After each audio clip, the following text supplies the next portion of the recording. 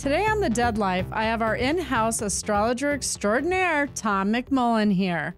He's here to talk to us about the final eclipse of 2024, what that means, and what we can expect moving forward. If you want to leave me a message that might be shared on a future episode of The Dead Life and my Love Me, Love Me Not relationship segment, leave it at 802-DEAD-811. You can follow me on Instagram at Medium Allison, on my Facebook fan page, and you can binge on my YouTube videos to watch readings, including episodes of The Dead Life. Don't forget to like and subscribe. If you want to book a reading with me, go to AllisonDuBois.com or email us at booking@AllisonDuBois.com. Well, Tom, hi. Welcome back. Glad to be back. Take 3.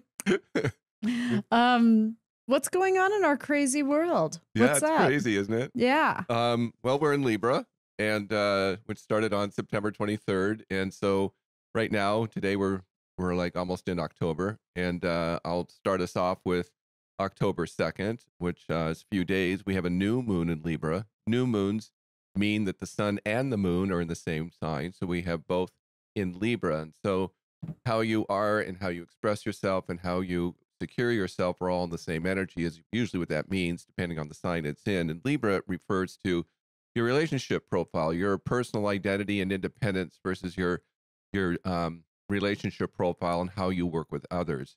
It rules basically legal issues, which we're going to have a ton of this month because of all the other aspects happening. And so it rules peace and war. And of course, we know we're in a war period this whole year that's, mirroring the same thing that was going on in 1968. We have an election coming up fairly soon, and it's rock and roll. Yeah. It's very much so. A lot of activity there. Yeah, it was interesting because I was doing I hadn't looked at Trump's chart in a long time, and I finally pulled up Kamala Harris's. They both are born under full moons, which really surprised me. Trump's born under a Gemini Sagittarian full moon, and Kamala Harris is born under full moon in Aries, an Aries and Libra full moon. Mm-hmm. So very interesting, and she's going to have that challenge. Biden also is born under a full moon. Yeah, yes he is. Yes he is. So I just Cancer, Capricorn. Yeah. Oh wait, Scorpio, Taurus. That was it. Yeah. So his nodes were in Cancer, Capricorn. But Okay. but I was looking at this, and there is going to be a full moon that really affects Kamala Harris. Now, looking at both their charts in terms of, who's going to win, who's going to lose, all this, it's almost impossible. They both have very strong possibilities, and they're equally as strong. So it just depends. I mean, obviously we're just going to have to wait and see because it's so close. But, working with that new moon, a new moon is more of a internal process because we're going into starting something new. And so we use this word a lot. You like this word, I like this word, is the word intention. Mm-hmm. And so I think what the focus is, what is your intention with your relationships with you in your life? Are they balanced? Do you feel like someone's dominating you or you're dominating them? Or do you feel like, you don't have enough relationships or you kind of want to be alone? All these things could be addressed about how you're looking at your relationships, whether with family members, whether with friends, partners. And because we're going in a very volatile period of time, who are your friends? Essentially, right? A lot of people are getting rid of friends. It's like a clean house energy going on right now with relationships, it seems. Yes. And so, and when I look at, Mars being the opposite in Aries to the Libra energy, Mars is in Cancer pretty much through this month. And Mars in Cancer is very interesting because that means our direction is toward our emotions. So when you're checking in with the new moon as it starts, how are you feeling emotionally about your connections? Not just, do I have enough friends in my life or whatever? How am I connected to them on a way that's good or a way that's in conflict? Yeah. Because Libra and Aries always represents a sense of conflict at some point. So it is war versus peace. And in Libra wants peace, but it wants the balance. It really wants justice and fairness. That's why it rules the legal system, because we're always fighting for justice. And then Aries itself, it's like it's out for its own survival, essentially. It's trying to just go after what it needs to survive, like a warrior on a battlefield. And that's why they tend to seem to be very self-focused, because their nature is absolutely that. Where Libra turns its focus to itself and others, which makes it indecisive. Right. which I would know because I'm a Libra. And but when we make decisions, we're finally calm. You know, it's like getting to that point takes us a while. Where Aries just does it. It's the just do it sign. You know. Yeah. Yeah, it is. I always use this as an example. If you have 6 boys standing around the swimming pool and someone goes, I wonder how deep it is, the Aries will jump in, come back, and go 6 feet. The Aries will push the person in front of them in, see how far it is after they come up. I love how you go to the dark side. No, I'm right. I'm right. I've got a Mars in Aries, and I know a lot of Aries, Patty. And no, they definitely, they're smart. They're going to push the other person That's in. so funny. And then they'll come up and they'll say, how deep was it? And they go grab it, throw the Aries in and go, you find out. A Libra might go in themselves. Yeah. One toe at a time, you know, easing themselves in. Well, that's exactly how I get into the water. I'm sure it is. Growing up in Southern California at the beach, I would go one toe at a time. That's so funny. Up to the ankles, to the knees. Make sure there's no sharks at that level. That's Nice. so funny. That's hilarious. You pegged me, Allison. You know, there's another thing about Libra that I don't think people get. People all think that Libra's very fair and diplomatic, which it can be. But we're in a Libra aspect going into a new moon in Libra, so super tons of Libra going on. Libra can make people seek justice as they see it. Absolutely. So I always say when there's Libra aspects, if you have an ex and they're still a little pissed, put your car in the garage in this aspect because it might just get keyed because that can be their sense of justice. Oh, my goodness. Yes. Yeah. Well, I'm a realist. Yeah, well, yeah, I understand that. But I, when we look at Mars in Cancer, it's a protective energy. And it was so interesting when I was writing this up, taking my notes. It reminded me like last week when Trump was doing a speech and he talked about protecting the women. I'm your protector. And I go, boy, that's a Mars in Cancer statement. And I just thought that was so interesting that it came out as Mars goes in and has been in Cancer. Well, women do want to be protected, so yeah. Good to hear. So it's our emotions are very intense with Mars and Cancer, and it creates instant reactions. Hyper emotional. Yeah, and so you can fly off from the handle very easily.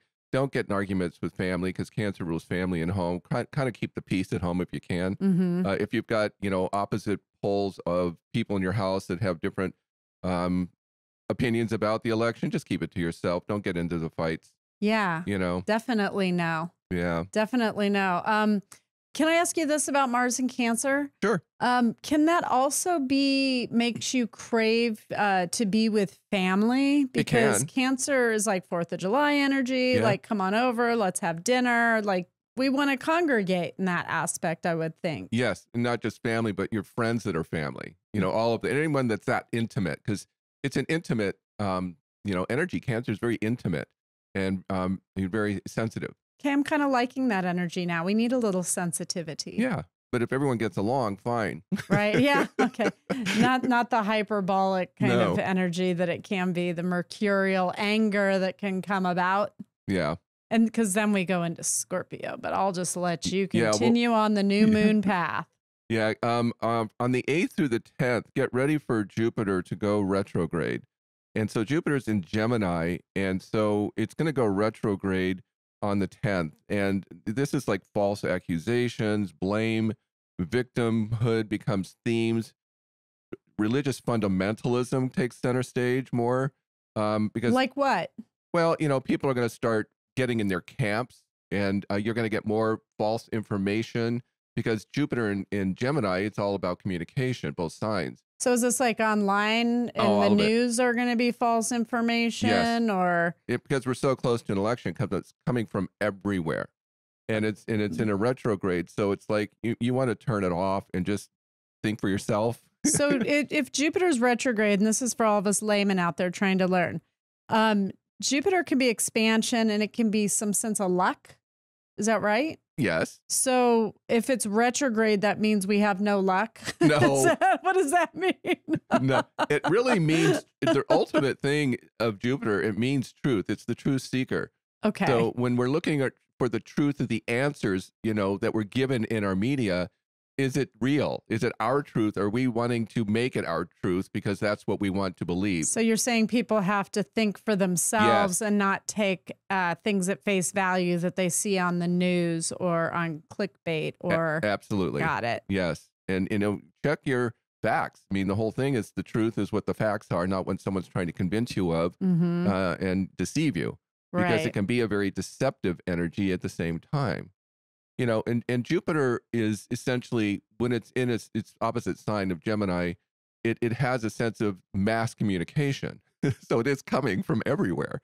Okay. And so it's just important to know that, we're going to go into thinking for yourself, trust yourself. It's a trust issue because your truth is to trust you, not everybody else. I'm curious, with all the flooding, the damage, the disasters, the, human loss, everything that we're seeing around the hurricanes and the bad weather, if that's going to be distracting as well with everything else going on, because we really care about the people and we want to help them and rebuild the homes and all of that. So there's just so much going on right now. It's hard to see how you're going to find a balance in Libra between, all of the people that are here and shouldn't be here, the criminals running around our country, rapists, murders, all that. And then we have this hurricane that was just devastating come in and wipe out a lot of life. So how does one balance all of that? That's going to be challenging for the people in charge at the moment. But this is what war is all about. War is destruction, and then the humanity and the chaos that follows. Right. And so since we have Neptune and Saturn and Pisces, this creates that energy even more. We had that huge, huge hurricane just this last few days in the southeast, and it's created enormous devastation that's displaced people. Absolutely. And so, what's interesting is you look at Neptune as water, the essence of water, and it was really, that storm was a giant wave. So that's how an astrologer would read it. You'd look at those signs in Pisces and say, there's water damage, there's like some sort of storm coming. But then Saturn is the physical structure of everything. Okay. So it's like if you look at a cliff and a waves hitting against the cliff, it essentially erodes it. Right. You see, so this is that energy of Neptune and Saturn together in Pisces itself, that sign, the water sign. So it is eroding things, and it's also, eroding beliefs of people or their world, and it creates depression and anxiety, and it's negative and being unsure, and it creates fear. It creates a lot of fear. And so, but when we look at, the devastation, the displacement of those people is no different from the war in the Middle East right now, where all these Lebanese are going into Syria, running away from what's going on, so once again, war displaces people. Yeah. This creates immigration problems and all kinds of issues that are been going on for quite a while now. Everything seems to be coming to a head right now. It's a very interesting time, and we'll see how it all plays out. But at least with a hurricane, that's not man-made. It's something that happens.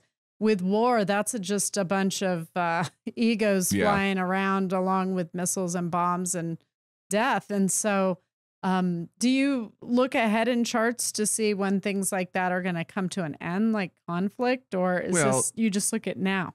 We're doing this for now. Right. I always kind of look ahead. No, I was just asking in general. Yeah, in general, I look ahead because I kind of want hope. Right. See where it's coming, when it's coming. Yeah. But there's always little things that happen that are helping us along the way, because Jupiter, itself rules religious fundamentalism. So it is religious wars. They always are religious wars, Right. So that's the whole thing going on in the Middle East. And we have this one good aspect, around the 8th of this month. But Ukraine and Russia, that's not a religious war. That's a territorial war. Yeah, that's a different one altogether. Got it. Yeah. But negotiations become a possibility on the 8th because the Sun and Mercury and Libra trine Jupiter. So there's an interesting thing where you can negotiate with others, and maybe there can be some sort of resolutions of some things along with, what's going on. So I kind of look for that in the news. Is someone negotiating and kind of pulling back? Or they're already talking about that, how they want to negotiate that, and they want the hostages back. So But we've been doing that for a year, so hopefully it'll make a difference now. And that's just this. It keeps going on, and then it never gets done. Resolved, yeah. On the 11th, Pluto stations and goes direct into Capricorn for the very last time. Yay!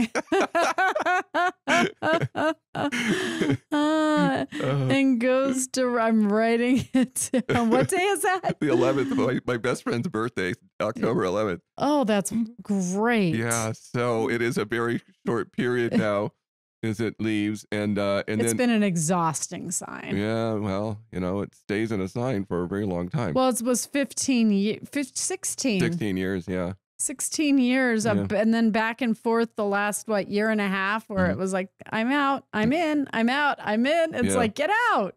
So Pluto stations and goes direct on the 11th. Yeah. Okay. But it makes a hard aspect to Mercury and Libra, so that creates some conflicts right there. So there'll be a lot of sort of arguing about the rules. So again, Nothing new, right? legal issues, all the Okay. legal issues, and it creates a power struggle of who's right and who's wrong, trying to control somebody through your ideas versus theirs. So watch the arguing again. I have a question. So in Libra, if somebody has a court case right now, like a custody case or a divorce in the works or a lawsuit, in Libra, is the judge more likely to be, I always would think they'd be more diplomatic in that aspect, because we all take on the energy. If I was going to negotiate something, I'd want to do it in Libra. Would you agree with that, or do you want to elaborate? I'm looking at it in the news, because right now a lot of Trump's legal issues are coming to the surface again, and they're talking about pulling them back. So they're trying to negotiate it rather than it was so forced in. And they're actually talking that it could end up being dismissed that's altogether. what I'm saying. Yeah, that's so what I'm it's saying. just there was a lot of nothing there, and it's just a distraction. But for individual people that are watching this, if they're in a lawsuit, would this be an energy you're going to see more individuals go to court and cases be settled? Would you think? Yes, you could, right? During this time in this month. Yes, absolutely. Awesome.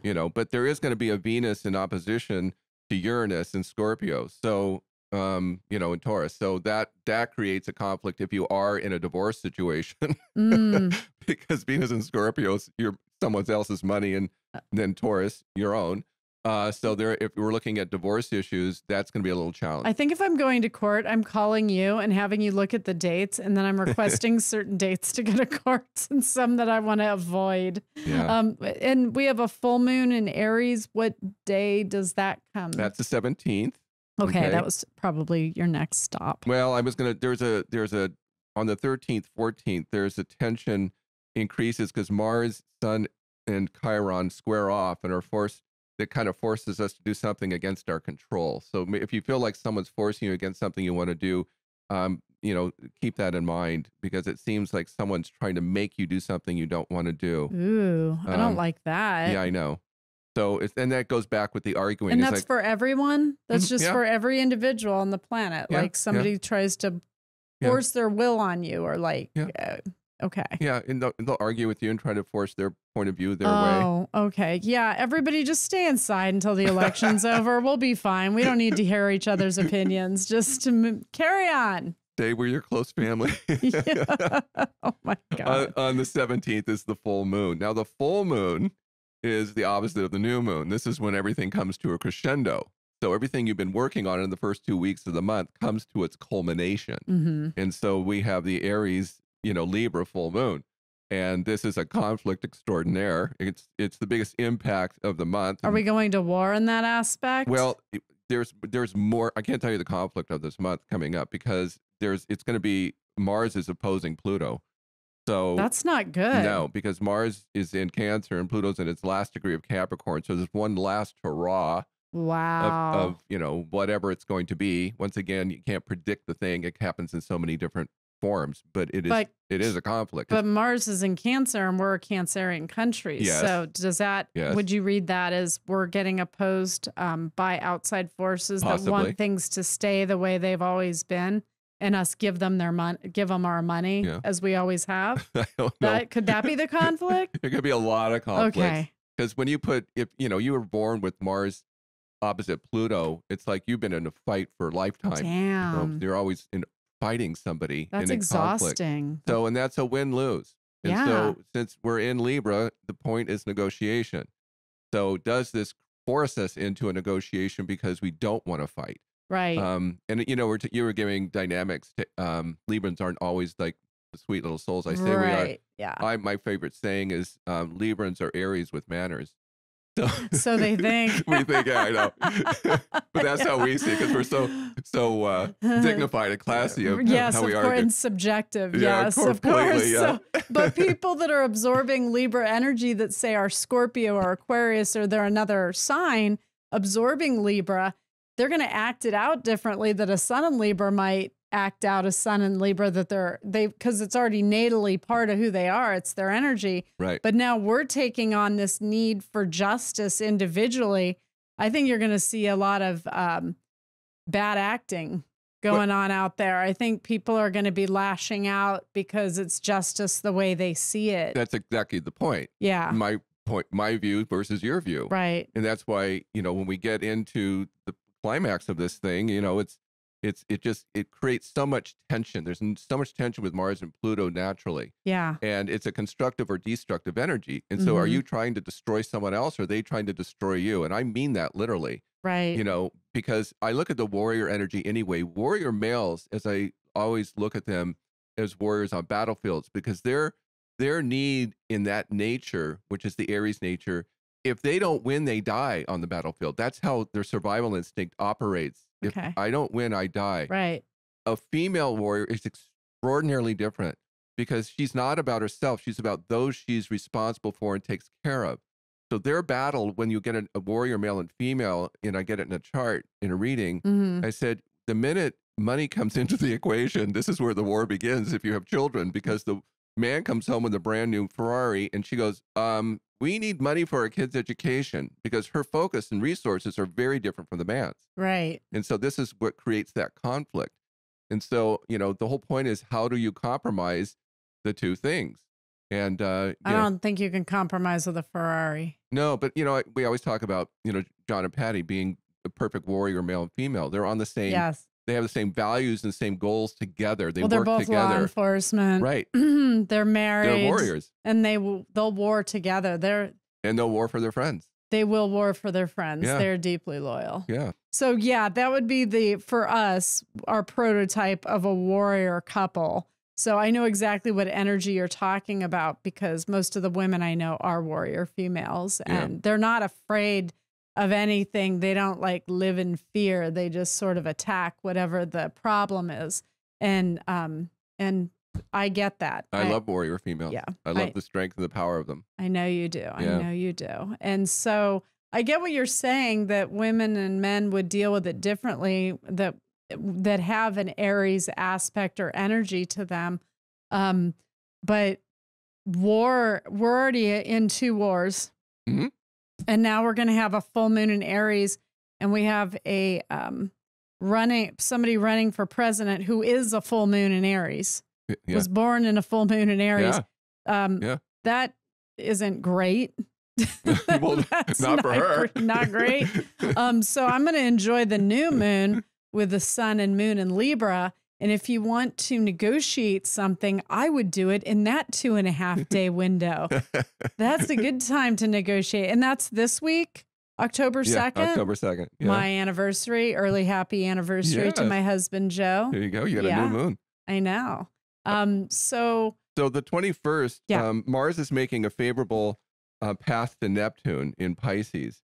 And because, Mars is in Cancer, going to Neptune in Pisces. This is what you were talking about earlier. We'll have us looking at a humanitarian crisis, and what we need to do.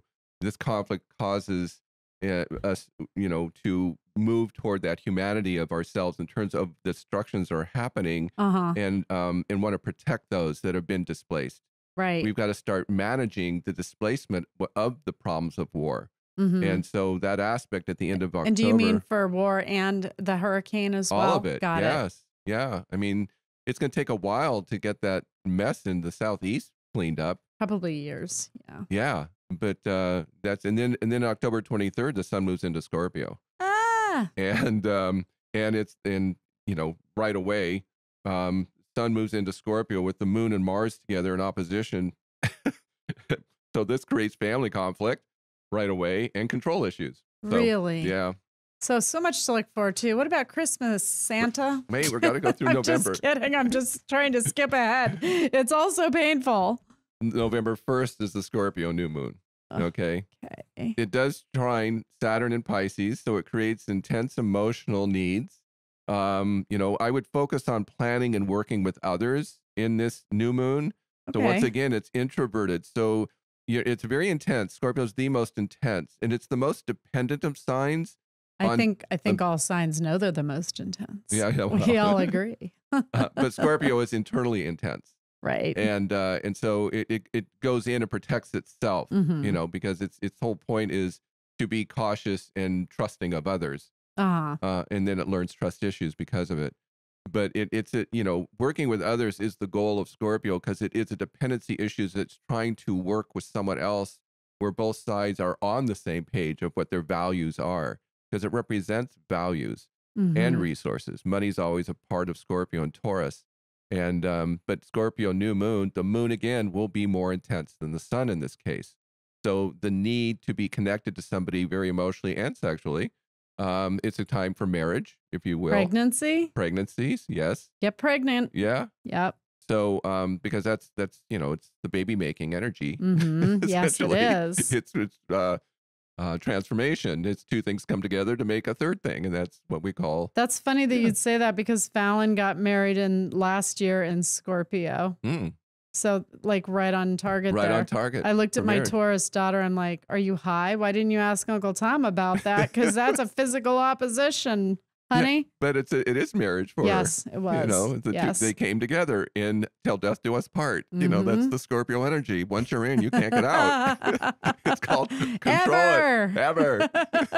That's so funny. But it is transformation. So the relationship becomes stagnant is the worst thing for anybody who's a Scorpio in a relationship that's not working. If it becomes stagnant or someone cheats, that's always the worst. Yeah. Those are the issues where it's like, and this is why there's a lot of arguing between couples and Scorpios because they want to stir it up. They get bored.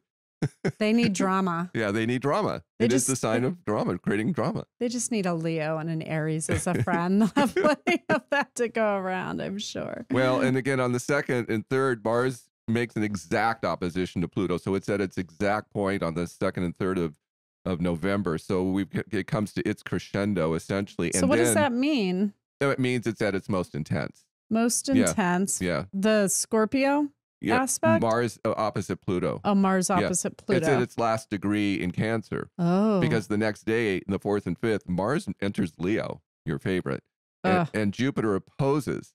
So, so we got to look at Venus, in the situation. It's in Sagittarius. So it defines the legal chaos that needs to be ensued. I mean, this is all the legal stuff. And so it creates extreme reactions. And, Mars and Leo opposite Pluto, when it moves into Aquarius, is a very volatile Wow. energy. But How would you read that kind of volatile energy? What would an example be of how that could look? well, it's somebody who, let's see, we're looking at Mars and Leo. That somebody has to be the one that's, The victor? Yes, Got it. yes, absolutely. So, and it'll be subjective, completely subjective.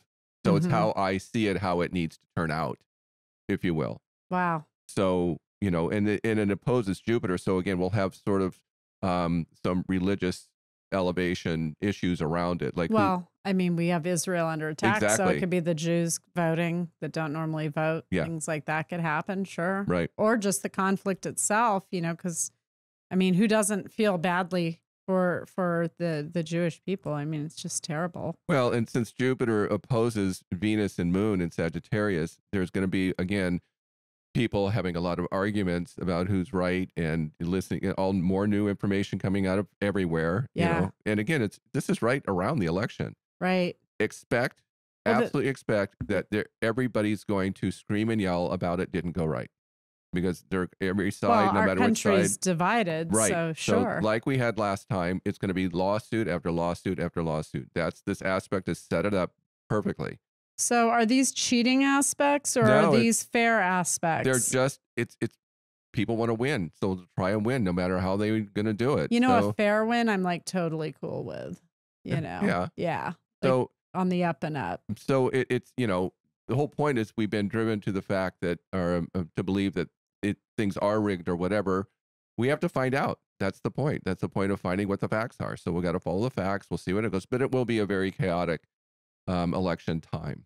I think it has been. It's been such a chaotic summer. I think everybody's just ready for it to be over at this point. We remember life when we were young and we didn't have all these problems. Yeah. And we didn't have to think about it and everyone didn't have an opinion. It was Yeah. such a different time.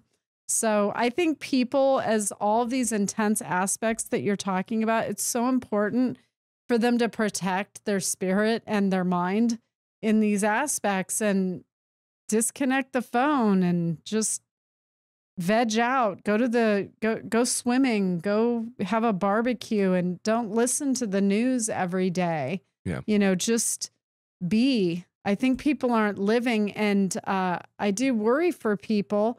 I'm seeing a lot of death right now as well. And like you mentioned, suicides are really picking up the pace right now. I'm a medium, so I see it on my end with bookings and the readings. And I just worry for people's sort of mental well-being, spiritual well-being, physical well-being in some parts of the world. And it's just a lot. Well, you know, the suicides have a lot to do with the Neptune-Saturn energy in Pisces. As I said, that can create great powerlessness, depression, futility. Yeah. You know, and someone's weak, they go into that world very easily. Sure. So feel like they're drowning. Mm-hmm. And so for those who have that nature, this is where you have to fight against it. Mm-hmm. Your war is with you. Yeah. It's not on the outside, it's on the inside. The 15th is the full moon in November of Scorpio and Taurus. But the moon will be in Taurus, and it's going to conjoin Uranus. So once again, that's an extreme reaction. Because it's always hitting another big outside planet that's trying to stir everything up. Great. You know, so but you bring Venus and Capricorn into the equation. You got to bring Venus in that one. So taking charge and trying to stabilize a conflict. And Saturn turns direct to help out, because Saturn's going to finally turn direct and start bringing order to chaos by the middle of November. Ooh, so this is where sounds nice. This is where all the law stuff comes. All right, let's get our papers together and start working on this. Okay, like order to chaos. That's like a really big thing because we've been in chaos for the last few years, and so that's actually very inspiring to hope that we could reach that place. Fewer victims, all that good stuff. If people are overwhelmed, November 15th in that full moon in Taurus, if you need to unplug, we know the beauty of moon in Taurus: eat, sleep, sex, repeat. Right. Make a dinner reservation, buy some new lingerie or silk boxers, and have a great night with your favorite someone. Use that full moon in Taurus to your absolute best ability. And I will tell you, on top of that, in addition, because it'll be next to Uranus, then don't go to the same restaurant like you guys always do, because Taurian energy is very habitual. Yeah. Try something new. Yeah. You know, because try something new where it's like, let's go somewhere we've never been before and see what happens. Take the risk.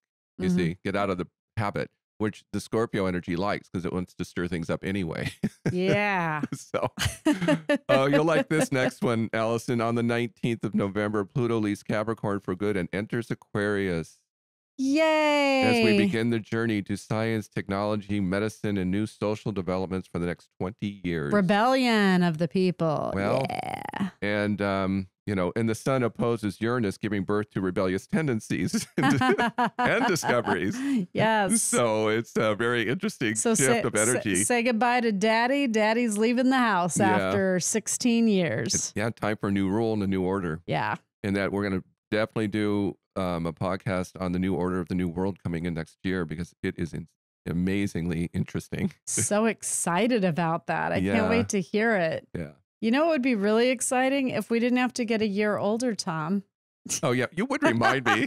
Happy birthday, Tom. Yeah, your birthday's coming up. Yes, it is. And I just wanted to make sure you got a nice shout out. So, well, as long as a birthday and not a death day, I'm still here. Everybody sends Tom some birthday kisses energetically. So I'll be seeing you for your birthday. I'll make sure we make it special for you, because I know how much everybody loves you and loves it when you come on the show to tell us what to expect, especially for the fall. And I appreciate you being here for sure. I'm glad to, because this is a big fall because there's so much that's going on. Yes. You know, you won't like the next thing because Mercury goes retrograde in Sagittarius on the 27th. So we're going to go through his free week of retrograde. You know, I feel like after everything we've been through, we can take Mercury retrograde. I'm just like, oh my God, sure. Throw it in the mix. Well, and the final is on the 30th, the new moon in Sagittarius is really a good one. It makes a favorable aspect to Mars, which helps us, you know, fight for justice and truth, but it moves us forward, totally moves us forward. So say that again, full moon, that's sun in Sag. The new moon in Sag. It's the very end of this of November. New moon in Sag. So, you know, and it makes a favorable aspect to Mars, which gives you that sense we can move forward now. Oh, that sounds nice. Yes. Okay, before Christmas. And That's this great. new moon, the sun's stronger than the moon in this case, because the fire sign's ruled by the sun. So it tends to have more of a, you know, forward moving. All right. Yeah. I'm feeling hopeful. That sounds like some hopeful stuff in the midst of the storm. We got to get through it. We'll get through it. These next 2 months, there's a lot to get through. Agreed. There's a lot to get through, and we're going to do it. We're going to get through it, and we're going to get through it together. Yes. And it's going to be great. So I'm going to have you back in December when we go over what to expect for the new year. Was that all that you wanted to touch on? Great. Yeah. And what to expect in 2025, a 9-year and a year of endings. Amen. And beginnings. And beginnings. So then a 1 year is supposed to be beginnings. Which one is it? So 9 is endings, but beginnings can start, but a 1 year is like brand new beginnings. Like it's just, okay, got it. Okay. Yeah. I like to be clear for everybody watching out there that doesn't really understand the like numerology or astrology. And I like to try and break it down in layman's terms because I know what that feels like. Yeah. So I hope that does help people to learn and absorb the different ways that we map out and look at energy. And we will be having you back. So where can people find you to book a reading? Well, tommcmullen.com is my website. And if you just want to go straight to me, it's tom@tommcmullen.com and request a reading. Yes. And so that's all you need to know. And in closing, I just wanted to say we had 3 eclipses so far this year. We have a 4th. This week. Mm-hmm. And then we're done with the eclipses for 2024. Yes. Amen. Well, that's something we can actually rule out. So hopefully the eclipse is going to bring some new energy for us that gives us sort of vitality. An eclipse kind of like pulls you away from something. You know, there's a shadow energy to it. So there's something that you're refusing to want to look at. Yeah. So if there's something that you're refusing to look at that's gnawing at you, look at it. Okay. Okay. Good advice. Good advice. Well, thank you for dropping by and giving us our fall forecast. And thank you to my listeners for tuning in. You can catch me next Tuesday for a fresh episode of The Dead Life, where I will be covering the Lindsay Wells case. I'm Allison DuBois. This is The Dead Life. And to all of my believers out there, don't stop believing. Join us next week on The Dead Life. And don't forget to subscribe now to get notified of every new episode.